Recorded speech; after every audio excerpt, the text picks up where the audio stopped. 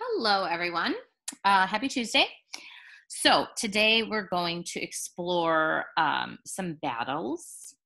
You're also going to use a reading strategy to read a social studies text. You're going to use the idea of thinking about cause and effect to read a social studies text. So, just a little preview of that. I'm doing some cross-curricular work today. I'll be real honest here, and this is going to make everybody in the class who loves learning about battles and armies and weapons and strategizing and all those things. That is my least favorite part of studying history. I'm not super into like war stuff. I really actually am into war stuff, but I'm not into like the mechanisms of how the soldiers fought. It's never been my strength.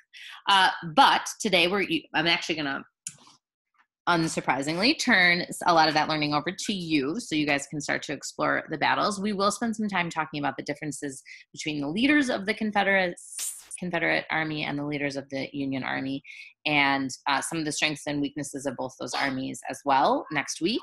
But for today, I'm going to give you a timeline of major battles to allow you to peruse that at your leisure and kind of familiarize yourself with the timeline of like when the first shots were fired, when the war ended, names of the major battles. Some of them may ring a bell. I'm not totally sure, but at least you need to learn about them so that they ring a bell in the future.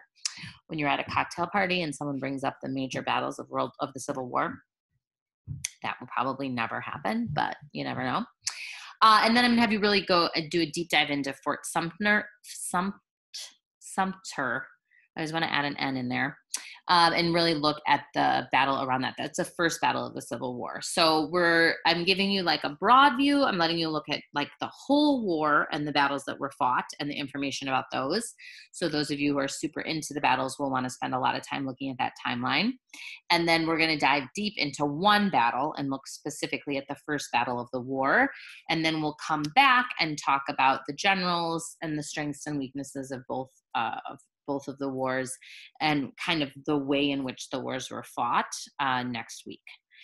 Of course, as you know, me into words and writing, I'm mostly interested in like the Gettysburg Address and the Emancipation Proclamation and the writing and the the sort of like I told you that idea of like there were Confederate spies who went and spied with the Union Army. I like all those aspects of battle more. So we'll be talking about those as well. But I did want to get down into some of the nitty gritty of it. You may know that there's a lot of like Civil War reenactment clubs out there where people like dress up and like totally reenact the battles. Like this person stood on this hill and fired this shot at this time, and this garrison came up this side, and this regiment came from over here, and they were firing this, and these people had cannons, and that's not my jam. I don't know. I don't study all those things in that way. But if you are interested in that, that is where your interest in your research will really come in, because there's a lot of stuff out there about it. So for today, explore Fort Sumter. There'll be detailed instructions for what to do with the cause and effect sheet that is there. I would imagine that's something that we're going to come back to in small groups, not this week because they're all scheduled, but probably next week, because it's a very good reading skill that I want to make sure that we get a chance to kind of clear up any misunderstandings about. So we'll be coming back to Fort Sumter, Sumter, not Sumter. There is no N.